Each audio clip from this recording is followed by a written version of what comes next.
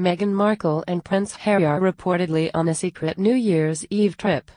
There's only one more day until 2018 is finally over and we can start blaming our problems on a whole new year.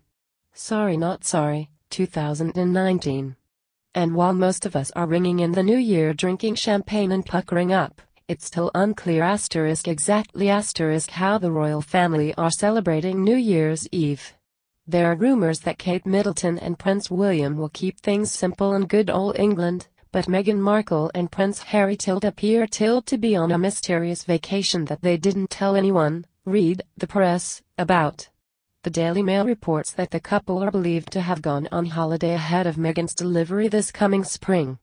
Meanwhile, last year they were reported to have gone on a vacation to Monaco, with a source saying Harry and Meghan were somewhere very private and very expensive. Monte Carlo is party central at this time of the year, and the word is that the British royals really enjoyed themselves. The fun could well have been laid on by Prince Albert, who is a close friend of Harry's.